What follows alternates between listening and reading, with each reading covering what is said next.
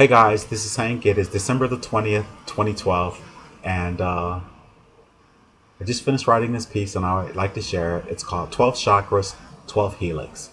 It goes, 12 main chakras correspond with 12 helix strands. Your codings activate when you're capable and can understand.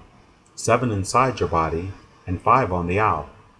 12 helix plugs into 12 chakras throughout. The helix activate knowledge beyond what's taught. Inner knowledge of self to the surface is brought.